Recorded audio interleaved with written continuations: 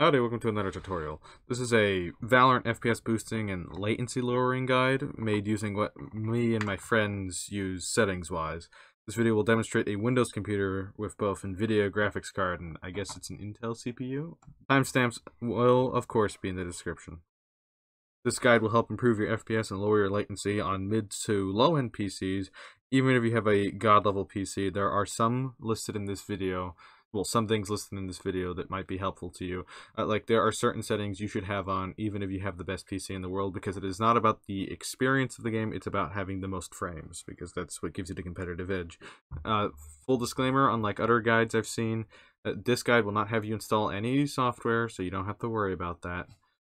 Before we get started, because I don't want my intros to exceed 2 minutes, I ask that you find the time to like and subscribe, and even join the Discord if you want to. That way this video becomes available to more and more people, and you don't miss when I make the next one.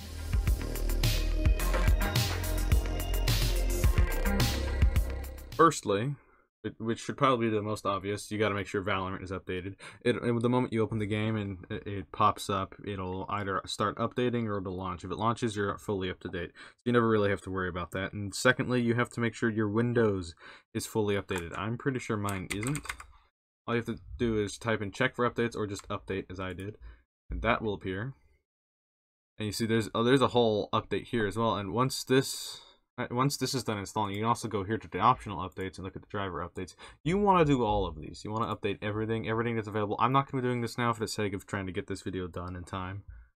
Okay, so a little complicated thing I used to do with Counter-Strike, and you should probably do with all games that you have, is first off, this PC, you go to your File Explorer, this PC, Windows, Riot Games, Valorant, Live, Valorant. Open up the properties, click compatibility, click this, make sure it's checked, go here, and then check this as well. And now apply, click OK, close it, go to shooter game, binaries, Win64, scroll down and do the same thing here, properties, compatibility, check this, make sure you apply it before you close it. Okay, so some quick helpful things. First off, if you have Discord, which I do, you're going to want to disable the on-screen notifications. Okay, so you go down here to overlay, and you just click this, make sure it's off, and it'll get rid of the overlay, and that'll make sure Discord isn't running over everything you have. And if you ever want to make sure Discord's not eating up your frames or your computer in general, just right-click down here, or if it's not down here, it'll appear once you click the up arrow, right-click on it and click Quit Discord, and it will completely close out of Discord, making sure that it is completely closed. Works the same with almost every other application as well. Now, some other things, you want to type in Focus Assist, click there. Just make sure it's off, go through all of these, make sure all of them are off as well. Don't mess with anything else, just make sure it's all off. Go to game mode settings, you can just type in game, and this will pop up, make sure that is off. Go to Xbox game bar, make sure that is off, all of these are empty. And captures, off. Well, that was laggy. Make sure this is on 30, standard, no check there, off, 30 minutes, and everything should be fine there. Now, I didn't do this earlier because I usually do this daily, but I didn't do it for the sake of this video because I knew I was going to make this video. Type %temp, enter, and now what I want you to do is you just click Control A on your keyboard and then the delete key. These files do not matter, but look at how much space they take up. They literally don't matter at all. They're just temporary files. They're going to be deleted in the end anyways. So you're just saving your computer a lot of space by doing this, and performance, because they're stacking. There are other places you can go to delete things, but we're not going to overcomplicate this video. If this pops up, click do this for all current files and click skip. I didn't do that because it bugged for a second there, but that should be okay. Just do that.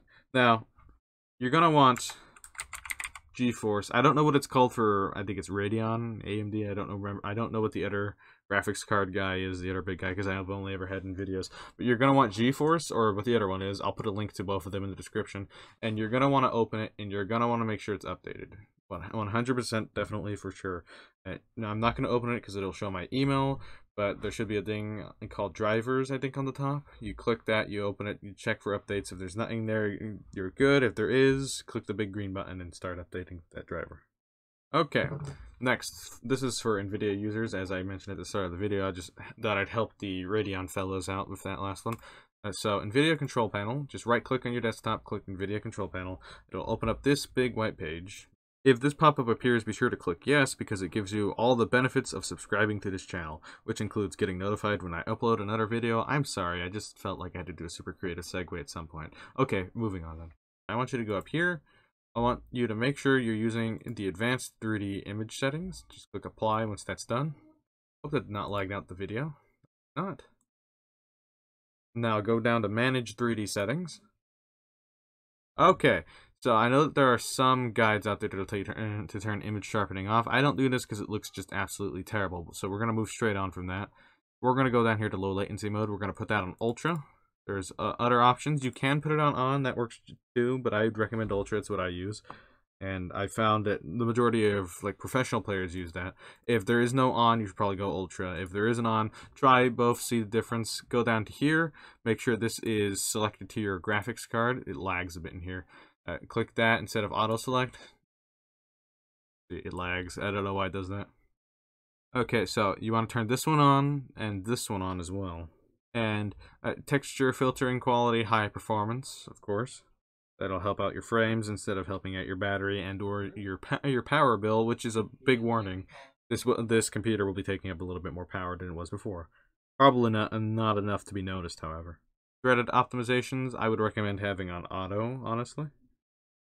And now, credit if I can. I got this from a CSGO video a couple years ago, so if I can find that video, I will link it in the description. If I can't, I'm terribly sorry, but make sure all the settings are set, click apply, close out of this. Okay, now what I want you to do is, click graphics, and then this will appear, graphics settings. Open it up, make sure this is turned on. You really want to have it on. I'm going to go ahead and remove this for the sake of doing it with you guys. All I want you to do is click browse. You want to do this with every game you play.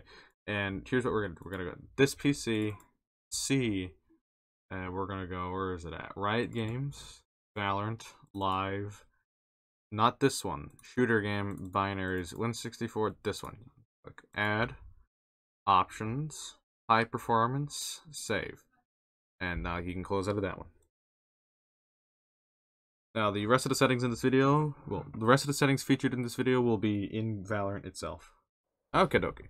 So what you want to do is you want to go over here to the cog, but before we get into the actual video settings of the game, I want you to click, I think it's Alt-Z. Yes, I don't think you can capture this, but I want you to make sure that your game filters are off in GeForce Experience, and that if you have instant replay on, you turn it off.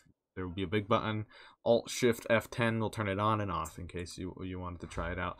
That will eat up your performance because it's constantly recording and saving your playbacks. So that will definitely eat up your performance if you have it enabled. Usually it's not enabled by default, but maybe you have enabled it and didn't realize what was eating up all your performance. Okay, video settings. Limit FPS on battery? No. Honestly, I put all of these on off because it will cap your FPS. Down here, I play on plus boost. I don't think there's any pro players that don't do on plus boost. Everyone I know does on plus boost.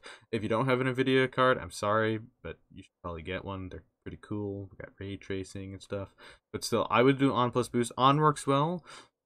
Ever since this released, I was using on until this act. I started using on plus boost, and I like it a lot more. Honestly, it's personal preference. You may not even be able to tell the difference, but I've noticed that off is just choppy, terrible. On is, you can feel the lower latency thing, but on plus boost, the game is incredibly smooth. So play around with it, see which one you like. You may not like the smoothness of the on plus boost. Okay, multi-threaded rendering, yes, turn it on.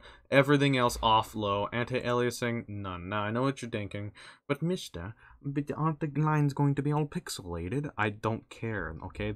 The lines are not what you should be focusing. You should be focusing on playing the video game, not looking at the edges of pixels, okay? So turn anti-aliasing off. You won't meet a single person that has it on, and if they do, they're dum-dums. Maybe Shroud, because he has super ultra mega gaming PC.